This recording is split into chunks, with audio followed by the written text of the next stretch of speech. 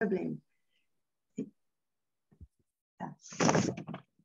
Então, boa tarde a todos, bem-vindos ao quarto encontro de pesquisas do Programa de Pós-Graduação em Letras Estrangeiras e Tradução. Apareceu a sua imagem, Professor James. We can see you. So you can start your lecture, please. Thank you very much.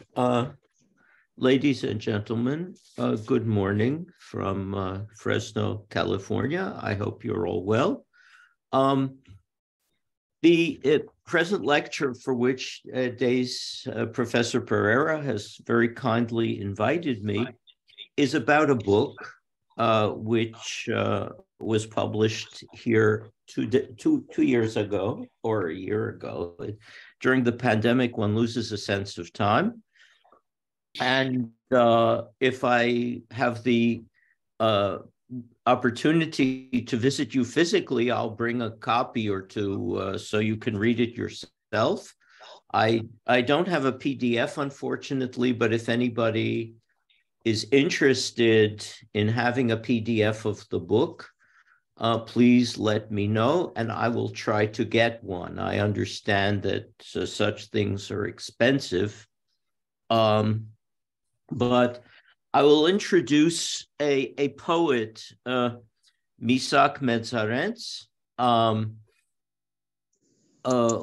who interested me principally because a friend of mine in Boston asked me to translate a poem of his for his wedding in 1999. And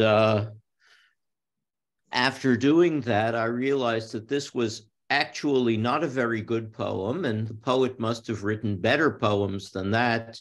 So I looked and found that he was, in fact, an extraordinary poet. I had already written, or I was in the process of writing at that time, a book on Bedros Turian, who was the short-lived Constantinople poet who in many ways invented the modern Western Armenian literary language single-handed as a young teenager. And it seemed to me that Misak Medzarents was his natural successor a generation later. And then I expected that there would have been a third great poet. I'm not personally very fond of Taniel Varujan or Siamanto, although I like some of their poems. But it seemed to me that the third great poet in all of Armenia was Yehishe Charents, the poet of the revolution in the young Soviet Union. And even he was cut short at the age of 40 by the Stalin repressions. So, in some ways, as is often the case with Armenian culture, there was a tremendous innovative movement that began and that was then cut off before it came to fruition by forces beyond the Armenians' own control. The third writer that I had planned to study myself was Indra, Tiran Chirakian, and his cycle of poems, Nochastan, the Cypress Grove, and his highly impressionistic novel with its many lexical neologisms, Nerashkar, The Inner World. But I myself retired from active duty, changed course in my own researches, and this work will have to be left to somebody in the next generation to do. The Abraham Terian, the professor of Christian theology who lives here in retirement in Fresno also, has translated part of Nerashkar in a multi-volume history of Armenian literature, which you are no doubt familiar with, and he has set a very high standard for a very difficult work, but a work worth doing. Let me then commence with the present lecture, if you will allow me. Misak Medzarents was born in the village of Bingyan, north of Malatya and Agin, Turkish Egin, in the farthest west of historical Armenia, where the Euphrates River bends wide and lazily west on its course south to Mesopotamia. In ancient times was the Hittite province of Melit or Melit Kumanu, that the ancient Greeks came to know as Melitene, hence Malatya. It is the people they called Melitenioi who were perhaps the first speakers of Armenian, moving over what was to be the country's ultimate western boundary as they sought the rising of the sun. I believe Armenogenesis to consist of a linguistic migration of speakers of a language akin to Phrygian and Proto-Greek from the west, merging ethnically with the Urartian population, so that the people we now know as Armenians are in a certain sense autochthonous, in another sense related to the Proto-Greeks, the Mycenaeans, and so on. But the city now known as Malatya remained at the traditional boundary, the western boundary, between the Roman and the Parthian empires, then the Byzantine and Sasanian empires, and their spheres of influence. Within its bend was the Armenian kingdom of Tsopk, or Greek Sophene, and the mountain fastnesses north of Harput, and south of Erzincan, called Dersim. And these regions never submitted to any alien conqueror, and indeed are in revolt against the Turkish government today. Centuries later, and for long ages, till the baptized armies of Tiridates the Great, Tirdat, destroyed it sometime in the second decade of the 4th century, the temple of Aramazd, who is the father of the gods of the Armenian Zoroastrian pantheon, rose over the cliffs of the western Euphrates. In Armenian, this is called the Aradzani River at Ani Kemach, to the north and east. Somewhat eastward on Mount Sepu, in the chain ringing the plain of Yerzinga, the Arsacid prince who had brought the faith was spending his last days in prayer, and Tirdat, the legend says, appeared at the cave entrance and held out his magic sword called Havluni to Saint Gregory the Illuminator, who raised his hand, and the weapon of death, turning downwards in the shape of the cross, the contrivance of life, entered the stone to await the future king. So this is a region whose legends and mythology and history go very far back to Armenian origins, in fact. And the legend of the sword and the stone, as you no doubt are aware, figures very prominently in the legends of King Arthur, in the cycle of King Arthur in Britain.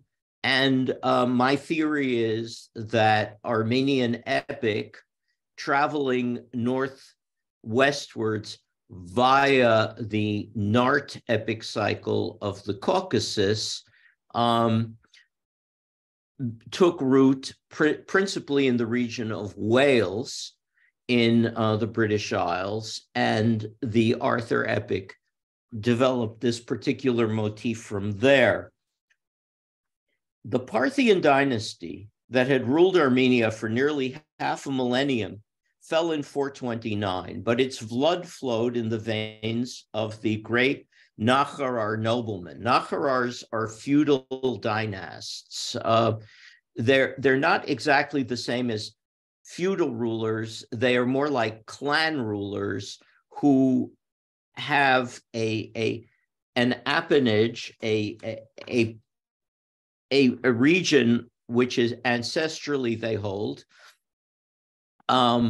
which is held in common with their entire family, and then they create, or they created, relations at will with other Nacharars who were then absorbed into the state system by being given hereditary positions, like masters of the king's wine cellar, for Dagarabed, for example. So the Nacharar system exemplifies in many ways what was Armenian politics.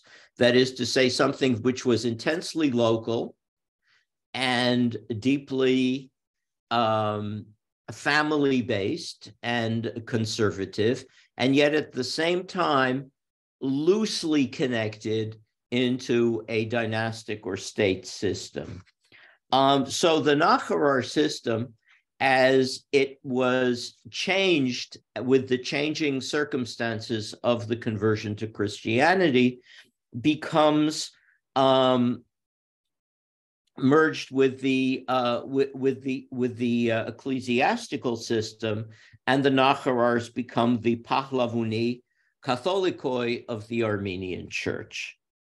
And a generation later, the Nacharar Vartan Mamikonian, and the priest Revond, that represents a balance of power in a way, shed that Parthian blood to preserve the new Christian faith against the Sasanian Persians' onslaught and their attempt to re-evangelize Armenia as a Zoroastrian country.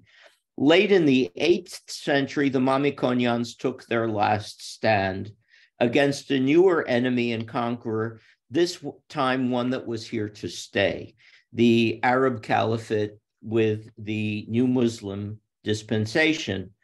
In the century that followed, two surviving Nacharar houses, Bagratunis and Artsrunis, succeeded in carving out kingdoms in the north and south of Armenia.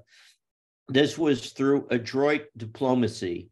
In the early 11th century, this balancing act faltered.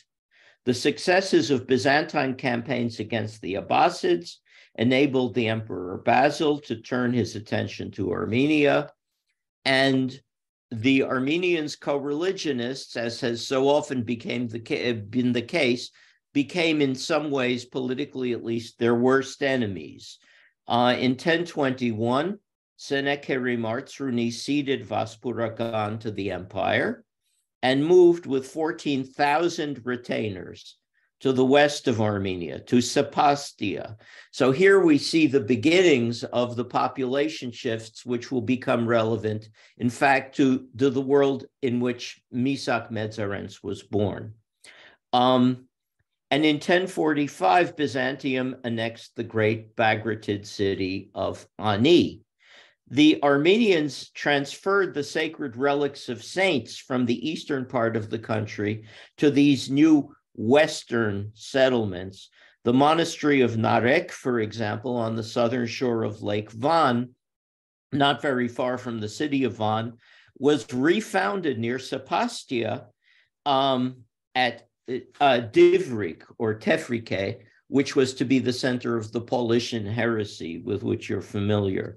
Saint Gregory of Narek, the mystical poet of the 10th century, had lived on the lakeshore and later on in a mountain cave high above it. I went there in the late 90s and climbed the rock up to his cave. At that time, the PKK was involved in a ferocious war with the Turkish government. We were more or less assured by our Kurdish guides that if we were captured by the PKK, nothing would happen to us, that we would actually have a very good time with them because we were interested in Armenia. So it was not a dangerous trip in any case, but I did find a 10th century khachkar, a cross stone, in the village of Narek. I found it in 1994. It had inscriptions on it. The villagers offered it to me as a gift, but it weighed several hundred kilograms, so I couldn't exactly pack it in my luggage, and I left it there. And 2 days after we had been there, the Turkish secret police, the MIT, came and smashed the thing to pieces with hammers.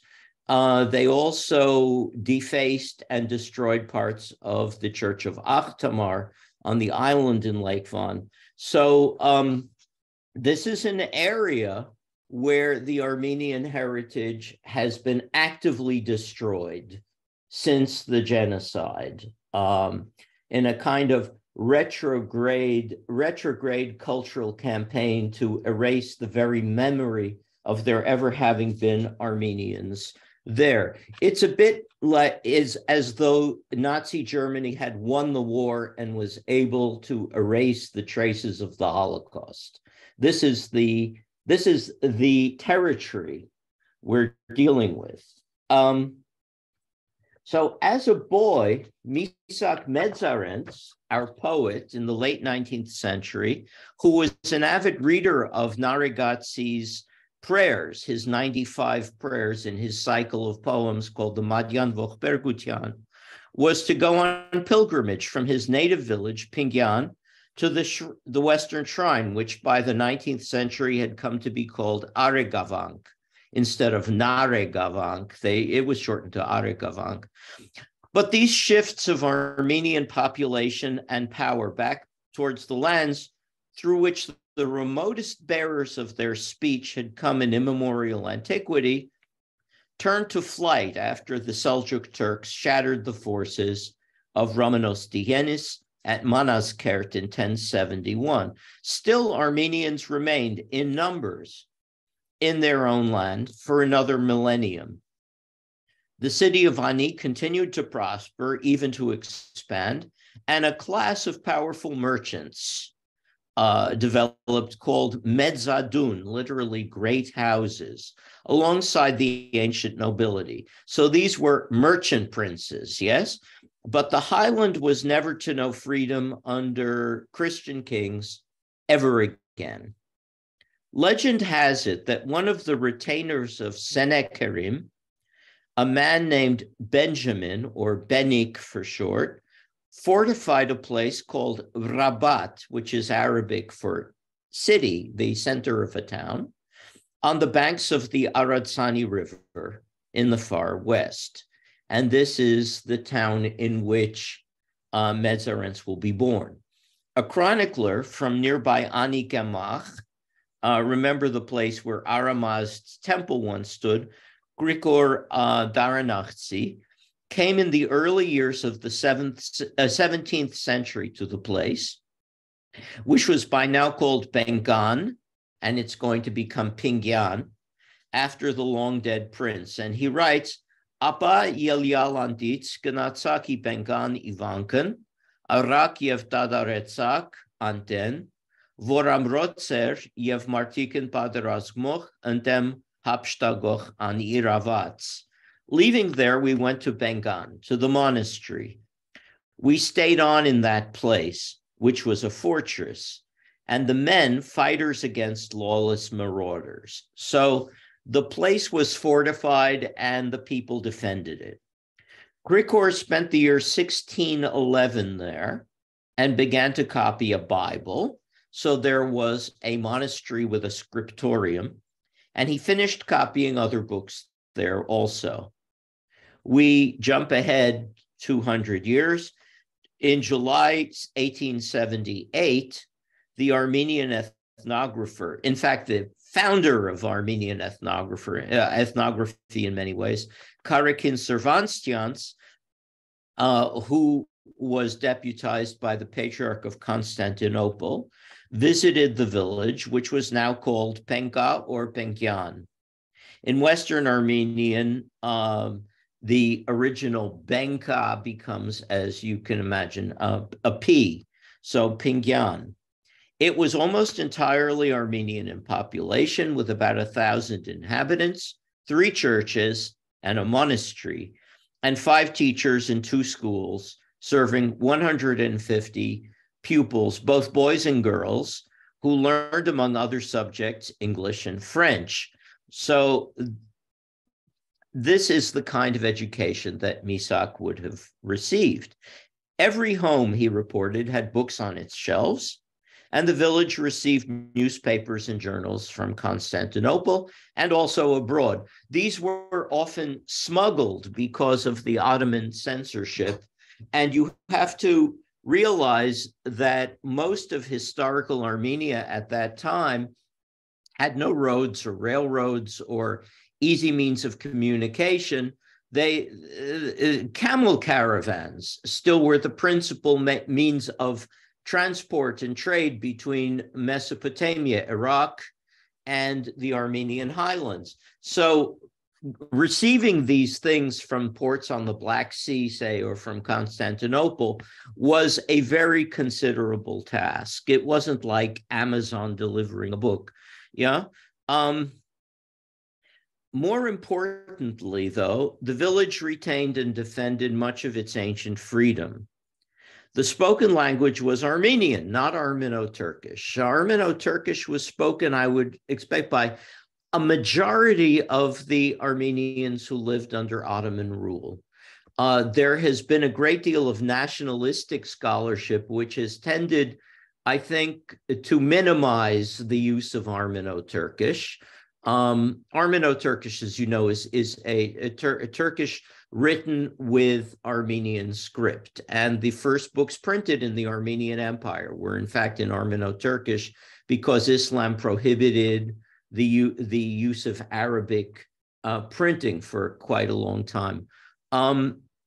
So where we find Armenian as the principal spoken language and the principal written one, this is an indication already of possibly greater political independence than elsewhere.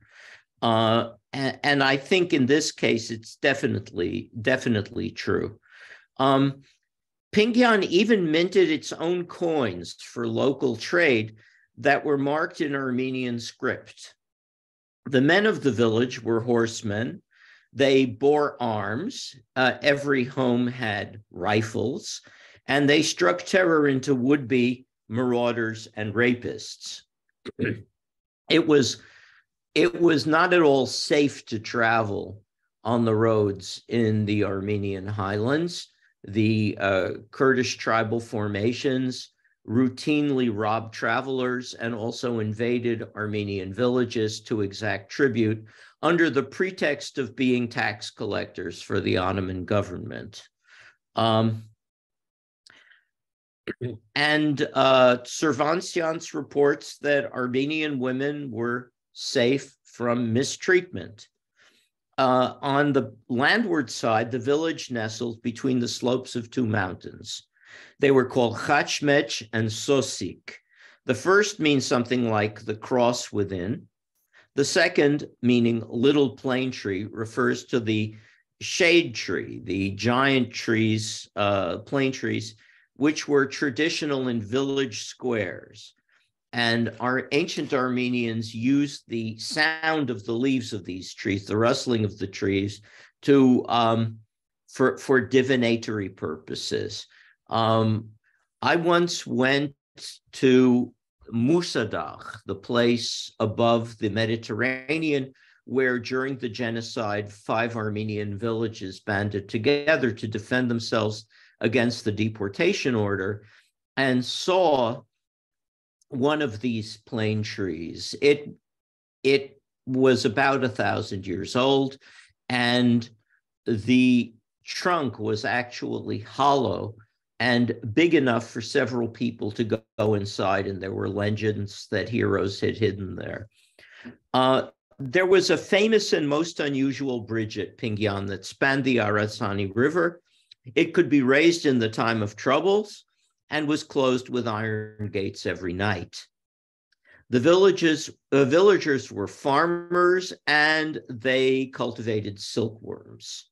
One poem by Medzarents, Sherami Yeraza, What the Silkworm Dreams, was obviously inspired by this craft. The people of Pingyan successfully resisted the first wave of pogroms by the Ottoman marauders during the massacres of 1894 to 96. But a second larger attack devastated the village, and many survivors fled into the mountains or to large cities. We have an epic poem about this. Most had traveled to the capital at some point and had relatives with whom to stay. A lot of the men of Pinkyan were like Gastarbeiter. They would go to Istanbul, to Constantinople, to work and send remittances home, as is still the pattern today between Turkey and Europe. But a number returned because Pinkyan defied the order of deportation in 1915 and ended its 1,000-year life fighting in self-defense. Now there are no Armenians there. The principal clan of Pinkyan was Misak's family, Medzarents. And there are members of this family still living in France with whom I've been in contact. They lived in 66 houses, which were clustered around a stone Ivan, a vaulted palace-like structure, the architecture of which goes back to ancient Persia. When Cervantes visited there 8 years before the poet's birth, one of them was the mudirs, the village headman. According to one tradition, the family were descended from the Meliks of Karabakh or Artsakh, that is, descendants of the ancient Nakharars. There were 5 principal Nakharar families in Karabakh, hence it was called the Khamsa, the group of 5. And these mountaineers had for centuries retained a measure of independence on the eastern edge of Armenia and formed the nucleus of the uprising of David Bek in 1722. The time of the first real stirrings of the modern Armenian liberation movement. This is the same area, as you're all doubtless aware, where there has been a war between the tiny Republic of Armenia and Azerbaijan, with its many international supporters and arms dealers and so on and so forth. And the situation now is extremely desperate. According to Vahan Arslanyan, a relative of the poet, the Medzarents had come from Ani. So Medzadun families who had migrated to a place where they knew there would be freedom. This would probably have happened in the 13th or 14th century. If his supposition is true, then the family name may perhaps be understood as a deformation of the Medzadun word, to Medzadun to Medzatush. It's more than likely that the early Medzadurians had made the long trek from one end of Armenia to the other, deliberately choosing a place where they knew they could retain some of their old freedoms. In January 1886, Iskuhi Medzadurian, her name before her marriage was Avakian, indicating that there was a priestly family there. Avak means elder. Bore a son Misak to her husband Garabed Agha. The latter, like many villagers, moved to the capital to work, and Misak was to join him in Galata, a district of Constantinople, in September 1902. Now, there was a monastery dedicated to the Yeritz Mangants, the 3 Hebrew youths cast into the fiery furnace in the book of Daniel, in the village of Pinkyan. And Misak bears the Armenian form of the name of the middle one of these 3 youths, who was Meshech, Setrak, Misak, Abednego are all 3. They also have Hebrew names, but these names are Cappadocian and were thus those of local holy men. And Misak and Setrak were very, very common names amongst Western Armenians. Even when I was a young man, it was common to meet people with these names. He was the youngest child of the family with two brothers and a sister. Gevork had left the village to become a lawyer and journalist in Sivas, Sepastia, but Misak spent his first 9 years in Bingyan, where he was a somewhat inattentive schoolboy who loved going out into the fields and woods. This is what nascent poets should do, listening to shepherds' flutes when the herds were driven home. Sometimes he went out to the nighttime irrigation of the fields, where it's very sunny and hot, as here where I live in the Central Valley of California. It's good to irrigate the fields at night, otherwise the water simply dries up. In Brazil, you have rainforests, but Armenia has a harsh continental climate, and in the hotter months, if you irrigate the land in the daytime, you will lose all your water. So it was at night that they did this. And then he would ride back with a relative on the horse to the village. So he often writes of nocturnal things too, because of these pleasurable childhood memories. He would often go to the spring of Zag to look for butterflies. And on one of his lonely rambles, he met a bear. The villagers went on pilgrimage to monasteries, to the mountainous countryside, and Misak joined them there too. He loved the village love songs and the lyrics, which are called sher, from the Arabic word shar for poem, and haren from hayeren or hayren, the so-called Armenian poem, a genre of short lyrics for which the late medieval bard Nahabed Kuchak is famous.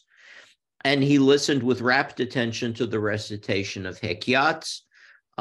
This is an Arabic word meaning a folk tale, a story, simply, hikayat, which were told by his mother, Iskuhi, who was a devout woman. She would often go to pray at the shrines of the village on Saturday nights. This is Giragmuk. As in ancient Israel, Armenians often began the day with the sunset of the day before. So the Lord's Day, Giragi, the Lord's Day, Sunday, began really Saturday night. And this was a very ancient practice. And she would go and pray on Saturday night at a shrine, and he would go with her, and he wrote poems about this. And so these echo through his poems, as do the words of the Sunrise Office and the Patarag, the divine liturgy of the Armenian Church, as well as the Narek. And he wrote an essay, Naregatsi head, about Krikor Naregatsi. I've dwelt at some length on his early childhood and origins in order to dispel the possible impression that he was a country bumpkin who escaped what Karl Marx rather unkindly called the idiocy of rural life to escape to a short but brilliant career in the big city. Short because he died of consumption at age 22. Rather to the contrary, his earliest and most powerful memories were of an almost magical place where armed Armenians, unbowed by centuries of oppression, lived in relative freedom in the midst of a flourishing traditional culture, augmented by learning and enlightenment in a very progressive school system. Medzarents' language is extraordinarily rich. He had a very good education, and its classical elements are not stilted and bookish, but naturally flowing. So he actually engaged with the classical Armenian texts that he read. His evocations of village life and of nature are vital rather than precious or contrived. A great many Western Armenian writers never actually saw the land of Armenia itself. They simply had to imagine it. This includes geographers living in Venice or Vienna who never set foot there and who simply had to describe everything from what they read and what they imagined. But he actually had been there. Turian, for instance, Bedros Turian, had never actually been to Armenia. When he talks about it, you can tell it smells very much of midnight oil. Yes, he's been reading a great deal, but he never walked across a plowed field. Yes, so this all left him a kind of a deep and indestructible cheerfulness, which is very unusual in Armenian literature, which tends to be a bit lachrymose at times. And it emerges again and again in his work, the sun coming out from behind the clouds. In all of these respects, he differs very sharply from Bedros Turian, his predecessor. But it was all to end. The reign of the paranoid Sultan Abdul Hamid was oppressive enough. It was forbidden to print the words Hayastan, meaning Armenia, or Azk, nation. But even words like Astr, star, were also prohibited in print because it was suspected that they might refer to the Yıldız Palace, the Star Palace, where the Sultan lived, and thus encode plots of an assassination. This was the kind of paranoid atmosphere of late Ottoman Turkey. And when Pingyan was first attacked in 1895, during the first great wave of massacres, Misak and his mother had to live with his elder brother in the slightly larger town of Sivas, where they felt they could have greater safety. This was not, in fact, to be. He studied at the Sahagyan school there and was sent in 1898 to Anatolia College, a boarding school run by American Protestant missionaries at Marsovan, Merzifun nowadays. Misak, who was remembered as slender, melancholy, a little bashful, studied English and French there. He knew Verlaine, probably also Baudelaire, maybe Rimbaud. I kind of doubt whether he read Rimbaud. He may have read Poe and Blake in English. We don't know for sure. And he loved Oscar Wilde's writing in particular and published an essay about him. Some Armenian writers had fled abroad to Paris or Cairo to escape the Hamidian reaction, but their writings in the journals they founded, such as Anahid, were smuggled in. So Misak read Arshak Chobanyan and Krikor Zorab, as well as the fin de siècle affair of decadence, like Yehia Demirci-Bashyan. He read and revered Turian's lyrics and even went to Üsküdar, to Scutari, to visit the poet's grave and write a tribute inspired by Wilde's elegy of Percy Bysshe Shelley, the English romantic. In a later critical essay on the writings of Archbishop Yehishe Turian, Bedros' younger brother, who was born as Mihran, Medzarents observes that this is who Bedros might have become had he lived longer. Life in the large provincial towns was still dangerous for Armenians, and Misak's relatives worried openly about his rambles. In June 1901, he was on his way in Marsovan to visit a sick friend, Nerses Hoveyan, who was to die of consumption, tuberculosis, 2 years later, when a Turkish butcher's boy attacked and stabbed Misak for no reason in the shoulder with a knife. Misak had sickened and been close to death during a drought when he was a year old.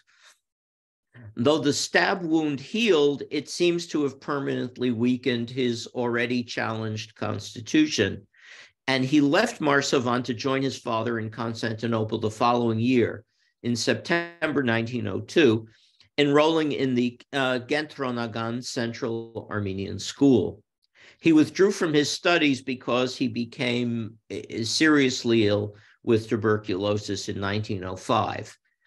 And he died on July 4th, 1908. which would have been in the old style 21st June. The attack brought forth Medzarents' first poem, Marbni Werk sur die Werk, Wounds to the Body, Wounds to the Heart. And soon after his arrival in the capital, he was publishing poems in Armenian journals, such as Aravelyan Mamul, Eastern Press, using first the nom de plume Shavasp Dziadzan. Dziadzan means rainbow, and this was also the title of the first of his two published volumes of poetry. Then he switched to Medzarents. He quickly shed the remnants of village dialect for the standard literary Western Armenian of Constantinople, with its complex and, in my view, rather overblown prose syntax, a lot of it modeled on French and on Ottoman Turkish. His poems, which were rather unfairly compared to the work of contemporary symbolists, achieved instant, if not always favorable, notice. Arpiyaryan attacked him amongst other young poets in an article in Masis in 1902, still more unfairly implying a kinship in his work with decadence. He wasn't a decadent, and he really shouldn't simply be lumped into the group of symbolists. In Eastern Armenia, he was often compared to the local symbolist Vahan Teryan. Okay, there are some similarities, but I think Medzarents' work is wider and larger. In any case, he was neither hurt nor passive in his responses to these criticisms. He strode happily into the arena and published vigorous defenses of his own work and attacks on his critics. He was a gregarious person and had many friends in the capital. And so his satirical poems both make fun of his critics and nudge his friends. The symbolist's creed is worth pointing out. They asserted that exotic colors, misted vistas, nocturnal reveries, half-heard murmurs are the delicate indications and symbols and symbolism of another world, truer and better than this.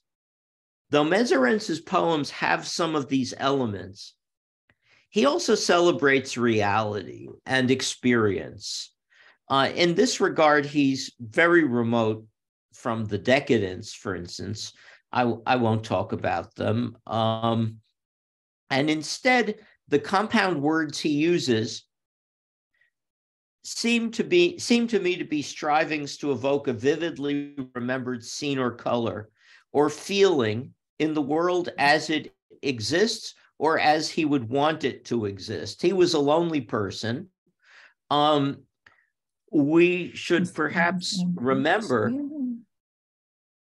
Sorry, is everything okay? Yeah, all right. Yeah, we should perhaps remember that he was also, aside from being a literary figure, he was also an adolescent boy who was experiencing his first sexual awakenings. And unlike nowadays, that it was very hard to do that in Ottoman society. He remained a virgin to his dying day. He never had a girlfriend. He imagined girlfriends. He conjures them up in his reveries. One in particular called Geyser Sparks. But for him, love was entirely a sentiment that was never requited. He did not know what William Blake called the lineaments of gratified desire. Yeah. So when he uses his creative language to express feelings and images in sensuous settings, this is, in a way, wishful thinking, in a somewhat lonely reality. But he retained a deep optimism and cheerfulness in the face of sickness and the certainty of an early death. His visitors were shocked by his appearance. He tried to conceal his illness from his mother. When he spat blood, he washed it away so she wouldn't see it. Things like this. And like Turian, he worked feverishly towards the end of his life. His 2 volumes, Diadzan and Nortager, were published in 1907, and he continued to publish until a month before his death. All in all, he wrote about 100 poems, roughly twice as many as Turian, but he lived 2 years longer. He was 22, Turian was 20.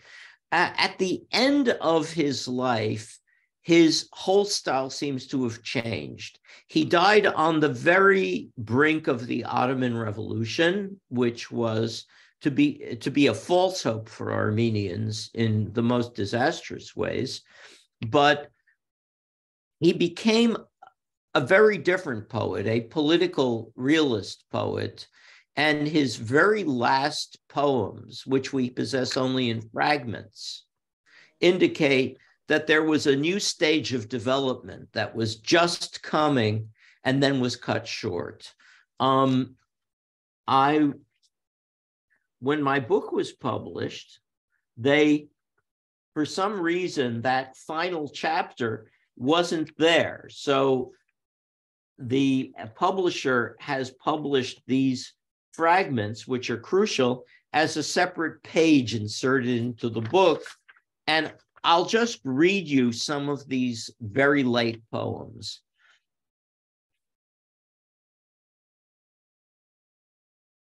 In the plains, to suck the fresh milk of life, at the sweet spurting sensuous breasts of the morn. In the public squares, the mob is roaring, bread, bread. He never uses words like public, square, or mob anywhere else. This is an urban setting. The sound is strident and different from anything. Or this one, the moon was the hanged man's eye. My fatherland's, and then it breaks off. He never uses the word Hayrenik, fatherland, anywhere else. He never speaks about a hanged man anywhere else. The hanged man's eye. When a person is hanged, their eyes bulged. This was an image that Deize Crespim, who couldn't possibly have seen these fragments, uses in his poem of 1920, Mahvan Desil, Vision of Death, which I think is his very best poem, which is about the horrors of the Armenian Civil War before the establishment of Soviet rule in the country. And so it seems to me absolutely clear, even from this one fragment, that at the end of his life, Misak Medzarents was developing in the same direction as at the other end of Armenia, the other end of Anatolia, the Armenian revolutionary poets were doing in Tiflis, in Moscow and Petersburg, and later on in Yerevan, when Yerevan became the center of Armenian life. The year of Misak's death saw the revolutionary overthrow of the Ancien Regime and the installation of the Young Turks. The story's by now very familiar. Armenians participated enthusiastically in the new parliament, expressed nationalist aspirations. The Ittihad Veteraki, the Union and Progress Committee, especially after the Balkan War, in which Turkey lost northern Greece, regarded the Armenians as a dangerous alien element. to be eliminated from the political and economic life of the empire. And we know of the Adana massacre, which was in many ways the Kristallnacht of the Armenian genocide. It was a dress rehearsal to prepare the population for a plunge into pure atrocity, to gauge whether the population was ready to do this. And as in the case of Germany, a generation later, the population was more than ready to exterminate its own neighbors, the people whom it had lived side by side with for a millennium. And this is the point at which everything was wiped out. The Turkish government, supported entirely by the Kurdish population, just as the Nazis were supported entirely by the Ukrainians and by many, if not most, of the Poles, and by all of the Baltic states. All of these democracies we're told to love nowadays. In the Holocaust, the Kurds who lived right there participated in the destruction of the Armenians, and Pingan ceased to exist. I can give you an example of how this happened because there are Turkish attempts and attempts by Western journalists to erase all of this history. I was in the village of Shushansk near Van one year with a man whose family came from there. They had been the parish priests, and a Kurdish villager welcomed us, gave us bread and cheese, and pointed to what was left of the church, which was 3 small stones at the bottom of a pit. And he said that in 1953, he himself had helped destroy it. It stood until 1953. And he said, but the Armenians were giants. They were going to murder us if we didn't murder them. This is exactly what the Germans said about the Jews during the Holocaust. And yet, for some reason that I cannot fathom, the Armenian genocide, which was in many ways itself a dress rehearsal for the Holocaust, is understudied and barely recognized by the international community. And yet, the more you study it, the more the affinities are perfectly clear, from the propaganda to the ex post facto denial and so on. So in a way, Misak Medzarents is as much a victim of 1915 as all of his friends who were all killed in 1915. Because had he lived, there is no doubt whatsoever that he would have been deported along with the other 250 odd Constantinople intellectuals, cultural and community leaders, and killed the same way they were. I would like to turn to some of his poems. How much time have we got?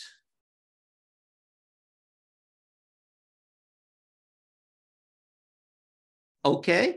30 minutes, 20 minutes. You can 20 minutes. Yes. 20 minutes.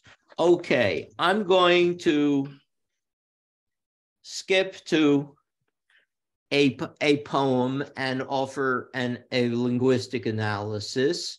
With any luck, I can at some point come and visit you, and then we won't have to worry about Zoom, and we can just talk as long as we want. But for today, this will have to do. This is called Gyankin Yerka, the Song of Life. I'll read it in my English translation. From within life's frightful furrows, hissed whispers interspersed with cries to me, all hopes come but to great vanity. Emptiness seals life's inanity. Every flower by its fading is attended. Every life in black shadows ended. And as the incense of the bloom is routed, so vanishes all hope unsprouted. But through my smoldering reveries steals a light of sudden purple bright, the gold and iridescent lovely song of life, to all of which I listened, trembling. Let not these gloomy lamentations crush you, nor your golden hopes be scattered to the wind. Each furrowed brow is smoothed, a salve to every pain comes in self-forgetful smiles and laughter. Look now, the blue of heaven's canopy by bleary clouds is sometimes stained, and smiles wink out. The rain pours down, but tears of rain predict their very end. Our word for rain contains the sun's name as its ending. And crying ends with sunlit smiles, and all the past occasions of our laughing create a long inheritance of happiness. Now, our word for rain contains the sun's name as its ending is the way I chose to translate this line. Amen ansrev, arev muni, irmen verch. Every rain has a sun after it, or a sun as its end. And this is an example of what Medzarents does with language. He takes the signifier, the word that describes a thing, and makes it more than the signified. In another lecture, I've talked at some length about a word he uses in Gaidzer, ziranedzin, meaning porphyrogenitus, born purple, where he takes this word, which usually signifies nobility, and expands its meaning to cover a great many other things, which he can then embrace in the course of his poem. So the word becomes stronger than the thing it describes. This, I think, can be used, in fact, as one definition of what the poetic act, in fact, is. Yes, that a poetic act is taking a signifier and making it greater than the signified. In this case, he does it too. Ansrev means rain. Arev means sun. Arev is an ancient word in Armenian. It's Indo-European cognate to the Sanskrit word Ravi, meaning sun, is the name of the great sitar player, Ravi Shankar, whom you're familiar with. And so by taking apart Ansrev and making it into Arev, he's doing two things. First of all, he's making the word for rain something different from what it actually describes. And then he notes that if you take the first part of the word ans, even though it's written with a tsa instead of a tso, in Western Armenian, it can mean to pass. Yes? So as the rain passes, ans, you get arev at the end. And then if you look at the first letter of the word for rain, a, and then connect it to rev, you have exactly that. Our word for rain contains the sun's name at its ending. Now, this is an extremely intricate process, yes? And it suggests to me that Medzarents was not just a lyric poet of unusual talents, but an extraordinary reader of his own language. Many of his poems refer to incidents in classical Armenian literature, particularly very vivid episodes that you encounter in Movses Khorenatsi and Pavstos Buzand, where he has taken key words, like, for example, the word for a dappled horse, a horse whose skin has spots of color, not all one color, yes? And he's done things with those words that hasn't been done by Pavstos. When I was, I'm 69 years old.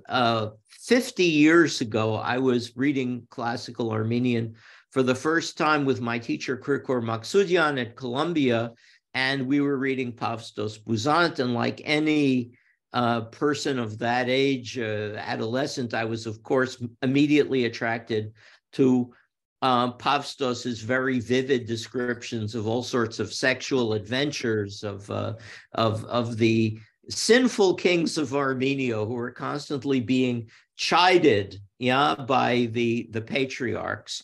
And my teacher Nina Garsoyan inspired this study further, and she wrote the exemplary work on Pavstos Buzand, the Buzandaran. Anyway, so I imagine Misak Medzarents being similarly attracted to Pavstos, linguistically, thematically, viscerally, sensually, and reading this stuff. More of that in another time. I think I have time for one more poem. And then maybe we can have some discussion and then finish for the day. I want to read you a poem which I think is his Ars Poetica. It's his statement of everything. It's a pantheistic poem, which he dedicated to Kerem Parsehian, his friend, called In Charpetsutyamp, with what intoxication. Now, it's your choice. Should I read it in Armenian first and then English, or do you want just the English? Yes, Armenian also? Okay. In Charpetsutyamp. In Charpetsutyamp Zaurer Luisin Mech, Zaurer Hovin Mech, Yev Anzrev Nerun Varsavor Zaurer, Zaurer Yerknuchesh, U Zaurer Matach, Zovadzup Kananch, Zoreni Tsamkin, Kokninkads, Shivarun, Amen Algyankin Gumpen, Hort Chachanch. In Charpetsutyamp Chotn Vor Hogenver, Gele, Azmailun Gapana Luisin Varkian Ma'aproch, Irtsoge Achker. In Charpetsutyamp Zachik Ner Shagin, Zachik Ner Luisin, Materim Tserkin, Aspasum Nerun Mech Gnavagin. In Charpetsutyamp Amen Mek Arot, Amen Mek Blrak, Irkananch Chaktin Kakabe Yerpnats Zachike Narot. In Charpetsutyamp Tashteren Chorot, Yevhar Soviten, Garmrot Ani, Garne Aragil Nir Dartsin Karot. In Charpetsutyamp Saryak Neren, Artun, Luisa Gdzidzen, Luisa Gdzidzen, Murgastan Neru Mejen Sagartun. In Charpetsutyamp Dziun Jayesh, Dzapin, Partsren, Oda Jem, Liu Gukan, Arpin, Vosketzotzin Ugetevanan. In Charpetsutyamp Tatraken Harseni, Aragasterad Zari Hovanim, Gspase darpot ir varujanin. Inch arpetsutiamp titerne batser. Lelaki mandrik lichin vra purprun. Arakasta shen irgat teviknesh. Inch arpetsutiamp zirani dashtin. Sheg tzachik nerunma. Vazemerun. Zedzel ikai bedchunknern heshtin. In sharpetsutiamp zovernen kapuit. Geteren hortachur. Ach purner zerun. Licher chajakuin.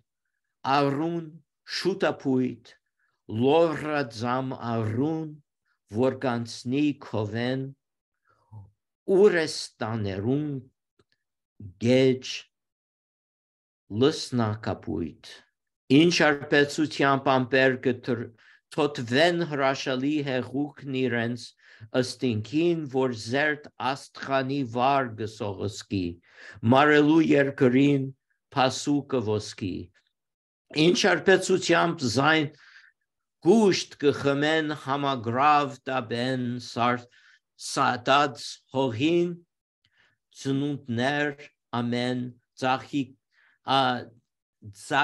nern amen in sharpetsutiam hogin gundkerge aliagen hortahos zairi ipurin zatrin ananuch vairi rehani basma burumnern stash uchunge in sharpetsutiam Gundkerge ani bolor zevern u yerangner namen bolor goyutians bolor darrerun irmech antradarts ziad zanumen astvadsen vorjagab cheskider urke. Okay. Now there are a million things you could say about this poem. In a way, its lexicon alone covers every aspect of Medzarents' poetic and philosophical conceptions. But here's a translation, and I think with that we can conclude and just have a few minutes for discussion. How drunken the trees in the light, trees in the wind and in the rain, shaggy tressed trees, trees that to heaven strain, and saplings green and tossing, crests like sea waves, tumbling to the bosom of the wheat fields in a daze. All life is drunken on the sun's abundant blaze. In what intoxication the grass above the dark soil rises, opens to the light amazed, in the instant of its life, the dewdrops of its eyes. How drunken are the flowers in the dew. Flowers in the light, at ease beneath the hand's caress, are swooning now in expectation. With what intoxication every hillock on its green brow binds the blossoms, multicolored nuptial diadem. And from the lovely plain and dale, the red-foot stork now guides his bride, returning home imbibes his longing satiation. With what intoxication blackbirds drink the light and whisper it alert in orchards' leafy fastnesses.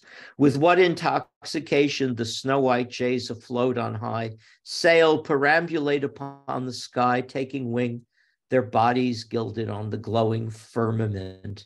With what intoxication the turtle dove her nuptial bed arranges in the shady bower of a tree for her swain.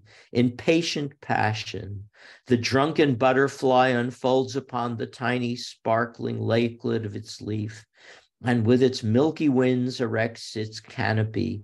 With that intoxication above the purple plain, to scarlet flowers hies the bee, to suck upon the tiny female nipples luxuriant. In their drunkenness, the seas brim blue. The river waters surge, the streams are spilling, the rivulets purl swiftly, lakes azure, the brook, his waves green fronded tossing, slips beneath the willow's pale and lunar limbs, The drunken clouds now shake their shaggy heads, the wondrous liquid massing in their breasts, and like a snaking thread, the rain descends to slake the hot gold thirst of earth. With that intoxication, drink their fill upon the parched soil's universal burn, all creatures born, all flowers grown. Drunk, the wave laps in embrace the perfumed tree, thyme and milk and basil growing wild, and storax, frankincense, aromas teeming are embracing, drunken, everything, all shapes and forms, all colors gleaming, all essences and elements. He whose rainbow everything reflects returning, God, who from God knows where has come to them. Thanks. Okay. Do we have a few minutes for discussion? Okay. Yes. We'd like to thank you, Professor James, for a beautiful recitation of Medzarents' poems in English and Armenian, and your brilliant speech. It's a great honor to have the opportunity to listen to you. And now, it's the questions. Vocês têm perguntas, gente, para o professor James, por favor? Thanks. Vocês podem pôr no chat também. Tem sim, tem sim. Yes, they have. Oh, okay. Podem pôr no chat, se não quiserem falar, o pessoal que está aí.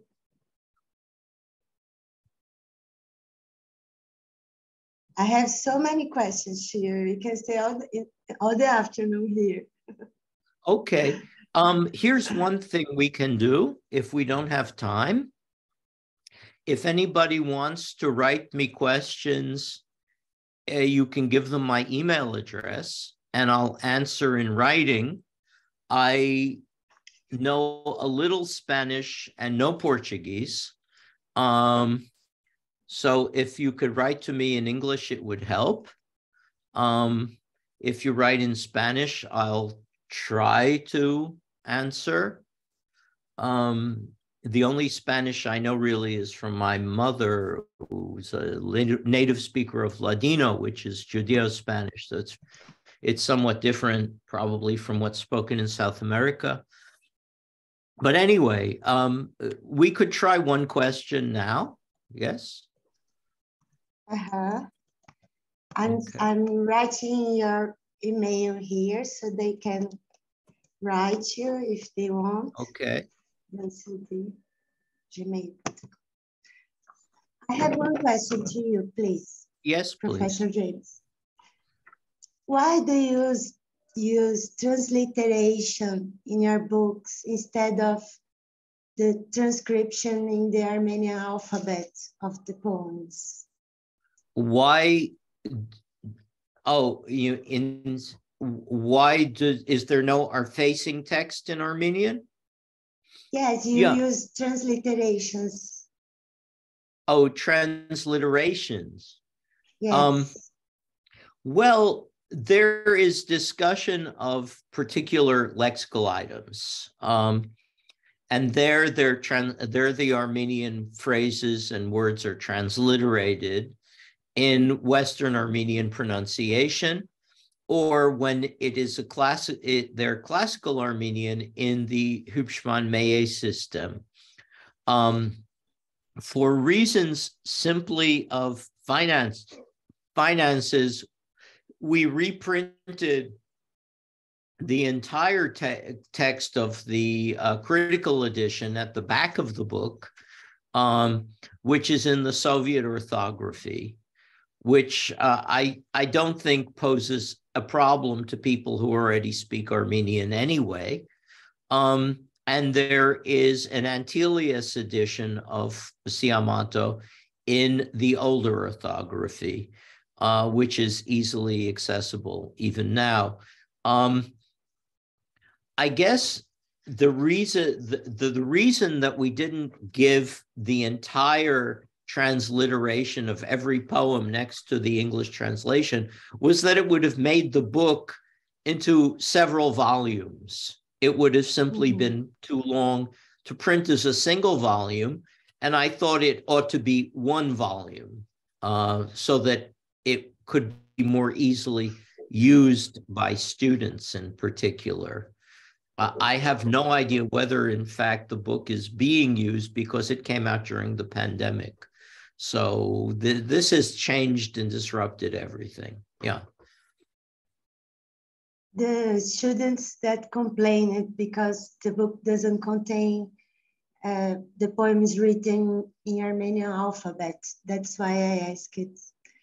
Oh, yeah, well, they can flip to the end and just read the poem there, because each poem is keyed to its page number in the critical edition. So all they have to do is just look at the end of the book where the entire critical edition is reproduced. And they can also see variants, you know. I don't know if you can read the chat, but everybody's saying congratulations, you're brilliant. Thank you so much. Oh, thanks. It was a gorgeous speech. Okay. Okay, I'm buenas tardes. Buenas tardes. Oh, it's buenas tardes because it says afternoon there. Yeah. Thanks. And email to Professor James. Yeah, please just call me James. You don't have to use professor or stuff like that. Yeah. Yeah, I'd be happy to address any question. Do we have time for perhaps another question? Yes, I have so many questions. I don't know if we have time. Well, yeah, I have time. Yes. How do you know the authors who influenced Misak Medzarents? How do you find it out? How do we find it out? Well, partly through knowing what he read in school and what was available at the time. There were certain poets, Armenian poets, whom he mentions and whom he knew and obviously whom he read.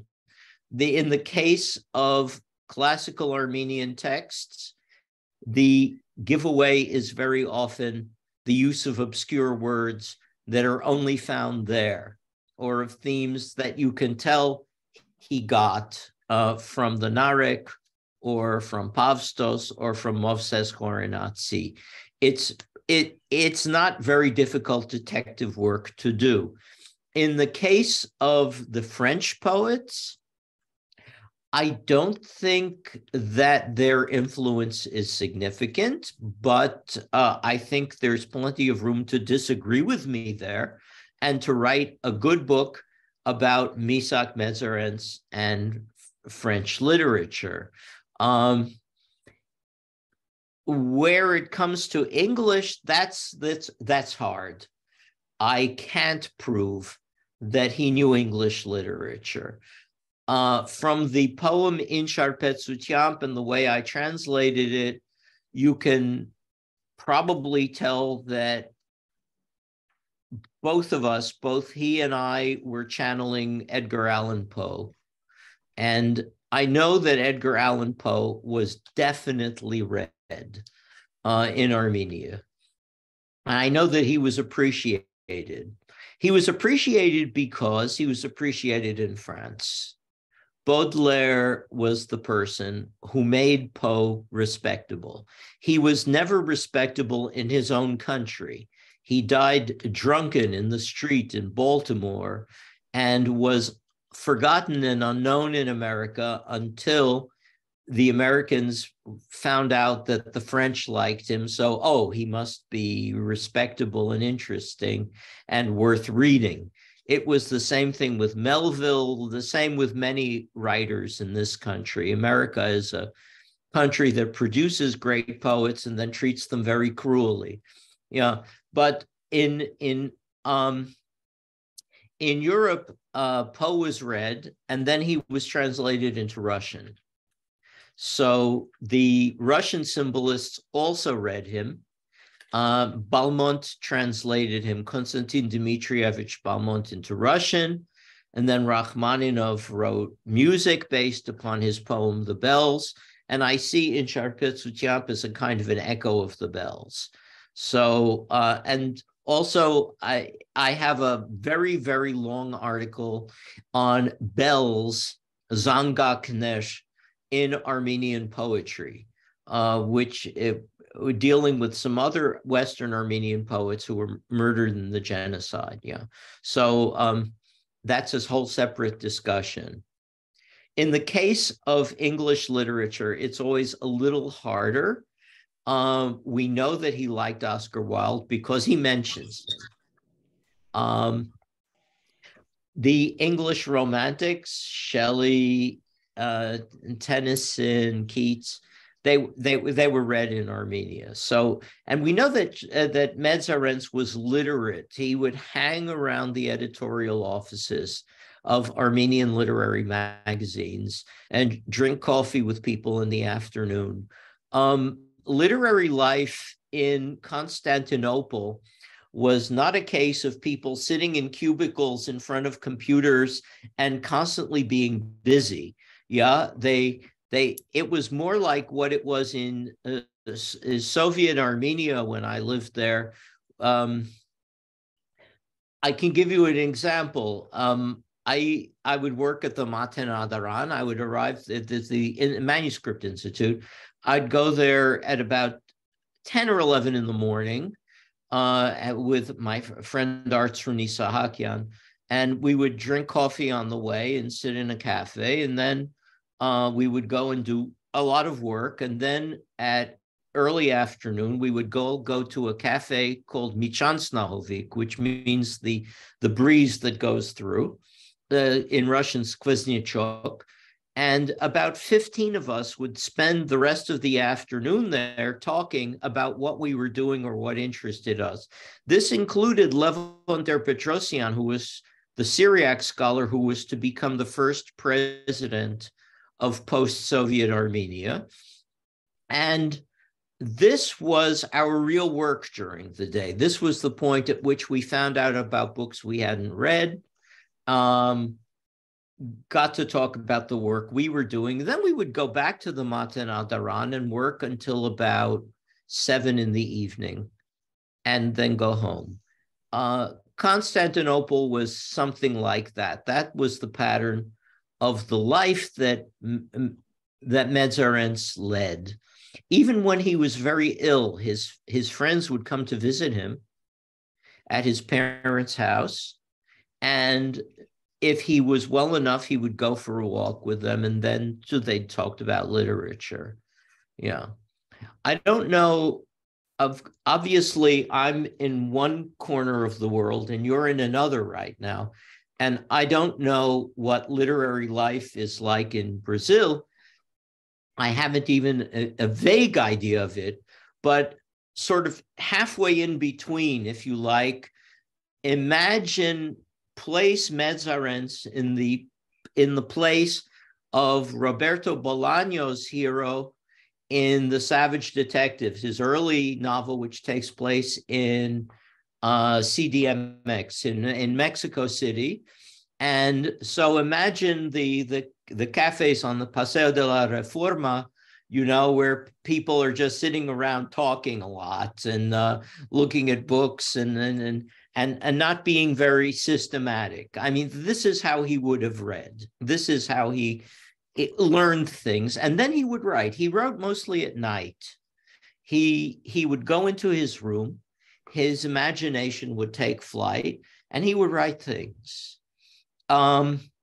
Some of the poems I was going to read are about his mother's prayers, and about supernatural beings, spirits in the watermill in Pingyan, about